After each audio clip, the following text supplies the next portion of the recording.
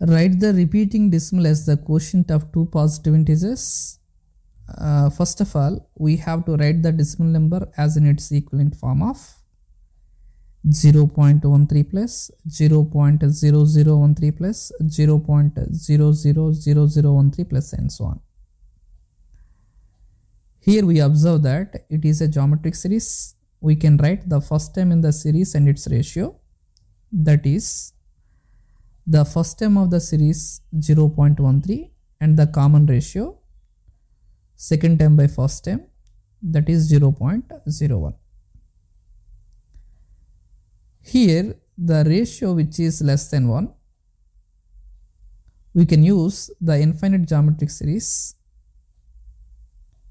We have the equation S infinity equal to S1 by 1 negative R, where S1 is first term of the series, R is the common ratio, that is 0.13 by 1 negative 0.01,